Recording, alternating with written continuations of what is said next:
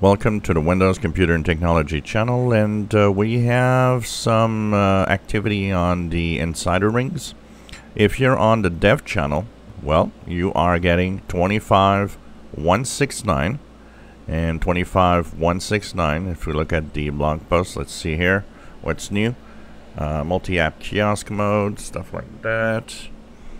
Some lockdown, okay, and anything else? Nope, not that much. So kiosk mode is that mode where you can turn your tablet, your PC into a kind of a a demonstration. If you want to, if you have a menu for a restaurant, for example, you can turn it into kiosk mode to show the menu, stuff like that.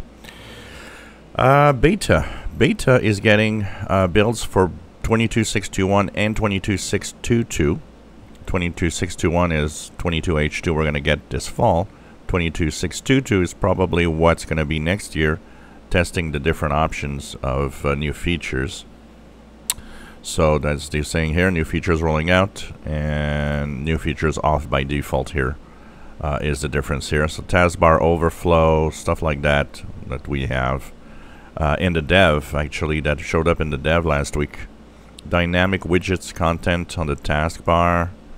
So there's a few things that they're testing. It's probably a lot of things that we're going to have. So the menus, kind of more optimized for Windows 11. So there's a few things in that build to check out. So if you're on the dev channel, just make sure that you update to 25169. On the beta channel, well, if you're on 621, you'll be updating. If you're on 622, you'll be updating also.